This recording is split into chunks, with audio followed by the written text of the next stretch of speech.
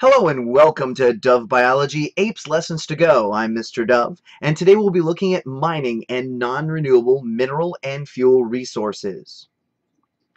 Throughout your lifetime, you will consume approximately 3.7 million pounds of minerals, metals, and fuels in order to sustain your life and your lifestyle. The minerals that you use come from mineral resources, which are simply a concentration of these minerals that are occurring in or on the Earth's surface that can be extracted and processed into useful materials at an affordable cost. The United States has many mineral resources which are used to produce the products that you consume, but not everything can come from those mineral resources. As a result of differences in geologic activity around the world, we need to import minerals from elsewhere in order to produce our products and maintain our lifestyles. The mining and mineral industry is an important part of Virginia's economy. In 2007, Virginia's non-fuel raw mineral production was valued at $1.5 billion. Interestingly to note, crushed stone was the most valuable non-fuel mineral export. Now the rock which contains that mineral, usually a metal that we're extracting, is called an ore. Now the published estimates of how much of this ore that we have is called the reserve. Now reserves can increase under two conditions. One, either we find new sources of our desired mineral, and that's going to increase the amount of reserves that are available, or technology improves such that we're able to extract that the ore that's already present that was perhaps harder to access. And so now it's accessible to us, and so we've added that to our reserve. The extraction process for minerals and metals is a process called mining. There's several different methods we can use to mine those resources from the earth, and they really differ in how much they cost, how safe they are to people, and how much they impact their environment. In general, we see two ways that we're going to be extracting minerals from the earth. We can use surface mining techniques to remove shallow deposits, and then we'll use subsurface or underground mining methods to retrieve those minerals that are deep in the earth. One example of surface mining technique is an open pit mine. Here we use machines to dig large holes to remove our desired material. These holes can get very, very large, and as a result, a lot of water can accumulate in the bottom, and as the water enters into these big open pits, they can pull with them toxic materials that can accumulate and then leach into the groundwater. Another type of surface mining is area strip mining. Here we use machinery to pull away strips of earth that is covering up our desired ore. Those strips of earth is called overburden. Now this overburden has to go somewhere, and so we usually put it into these big piles, which we call a spoils bank. These spoil banks are susceptible to the environment.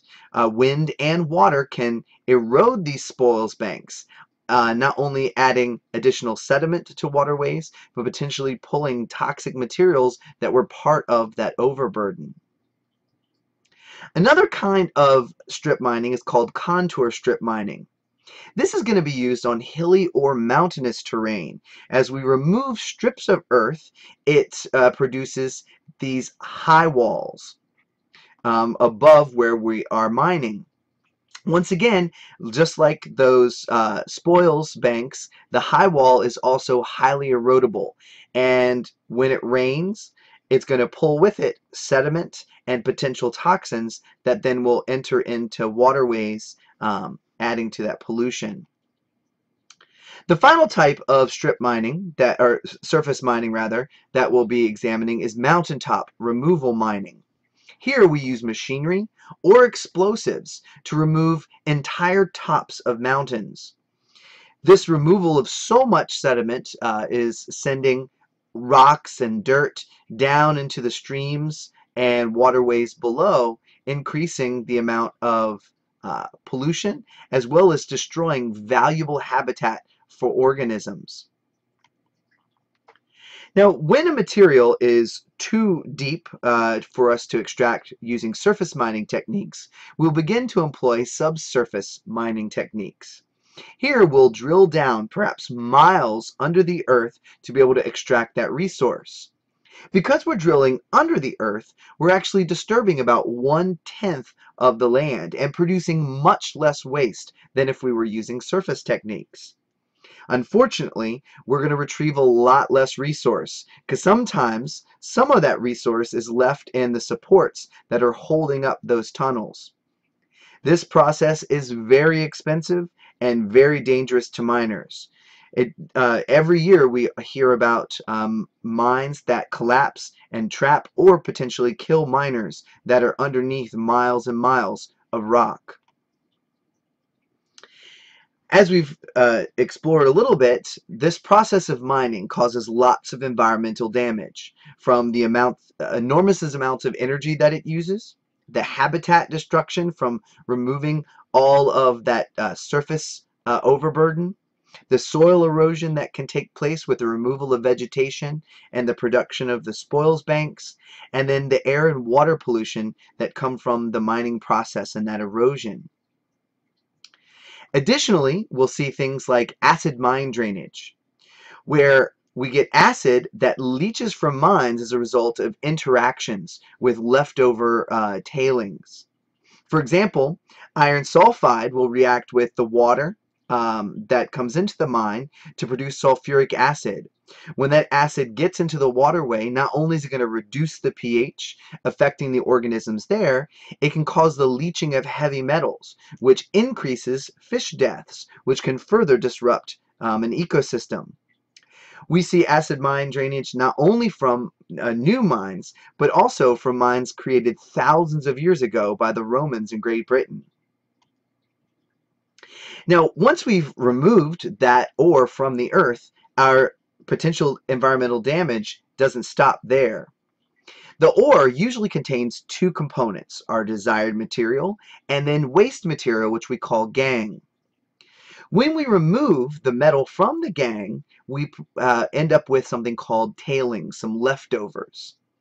Oftentimes, these tailings contain toxic metals, which can then blow away or leach into the groundwater, which is going to contaminate that source. After we've taken the gangue away, we've got to remove the metal from the ore. There are two ways to do that. We can either use a process called smelting or use solvents. When we smelt the ore, we heat it up, and that heating is going to allow for us to separate the metal from the ore. That heating process can produce large amounts of air pollution and water pollution. Sometimes solvents can be used to separate the metal from the ore. For example, gold can be removed by using cyanide. Cyanide is a very toxic chemical.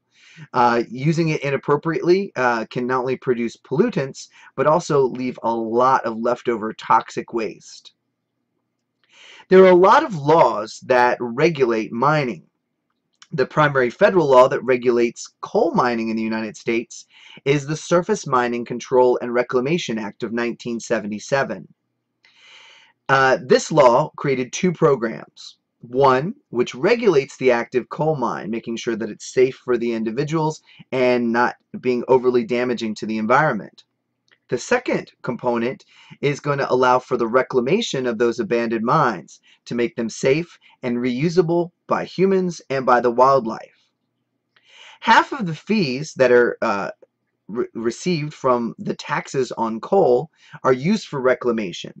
The other half are used by the Office of Surface Mining to respond to emergencies such as landslides, land subsidence, that's when the land kind of caves in, any kind of mine fires, or any major cleanups that need to take place as a result of pollutants and things coming from the mine. As we extract and use resources, we must remember that they're non-renewable, and their future supply really depends on their initial abundance and how rapidly we use that material. While we may never truly run out of any mineral, it may become a point which it costs so much more to extract than it's worth, that we say that it's economically depleted. This occurs when about 80% of the material has been extracted from the earth. Now, the time it takes to reach that depletion point really depends on the cost of the material and how efficiently it's being used. If we simply mine, use, and then throw away and don't find any new sources of material, the depletion time will be reached very quickly. But if we use an object, use that material efficiently, um, and look for new sources, we're going to then be able to extend the time it takes to reach that depletion point. Couple ways to increase the efficiency of material use is find substitute materials, like substitutes for metal, for example, or substitutes for concrete. Plastics have done a really good job of replacing a lot of metals these days. New composite materials like granite is potentially going to be replacing concrete as we move into the future and have a lot of different countries building infrastructure. Granite is like a foam material that's then sprayed with a hard resin to create a building material.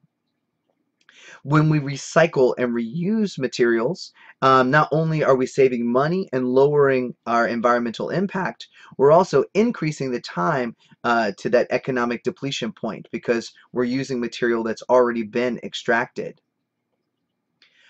Our final big thing that might help with using our resources is if industries begin to mimic nature by recycling and reusing their minerals and their chemicals, or by creating resource exchanges where waste from one manufacturer becomes the raw materials for another, creating something similar to food webs in nature. One company that's kind of at the forefront of this is the Subaru manufacturing company, and as they build cars, some of their facilities are considered zero waste facilities because they're doing just that, using resource exchanges, and waste from one place is raw materials for another. As humans, we extract and utilize a vast amount of material from the earth. Learning how to more efficiently extract and utilize them will allow us to be more sustainable into the future.